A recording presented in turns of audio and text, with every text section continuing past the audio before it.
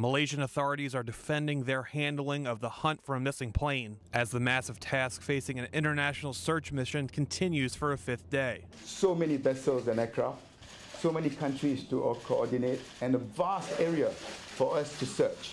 And each time that passes, I fear that the search and rescue becomes just a search. But we will never give up hope. And this we owe to the families. 43 ships and 39 aircraft from at least 8 nations are scouring nearly 36,000 square miles. The search team could grow even larger, as Indian authorities have been asked to join the search. The mystery over the plane's whereabouts have been confounded by confusing and occasionally conflicting statements by Malaysian officials. Adding to the anguish of relatives of the 239 people on board the flight, 2/3 of which are Chinese. In Beijing, family members met with an envoy from Malaysia.